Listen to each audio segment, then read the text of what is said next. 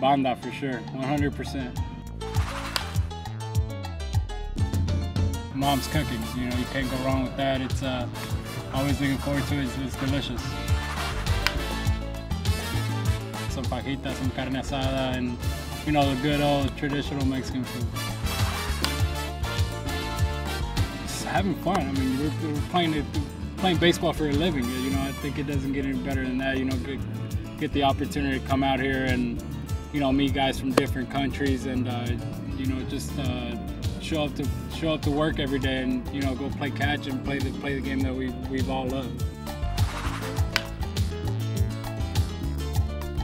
I've seen the triple play. Being a pitcher myself, you know, I think that's awesome.